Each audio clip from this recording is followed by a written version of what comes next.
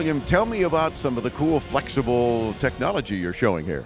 Well, the wonderful thing about flexible is it makes it really easy to go on the move. So say we're on, we need to do some processing.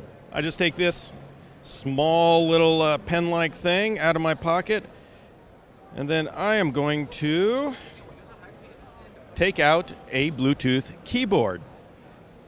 Put it down, do your connection, and type away. And when you're done, bring back in and go right into my pocket. Now that's flexibility on the go. Flexibility. And while we're at it, right next to us is the tablet.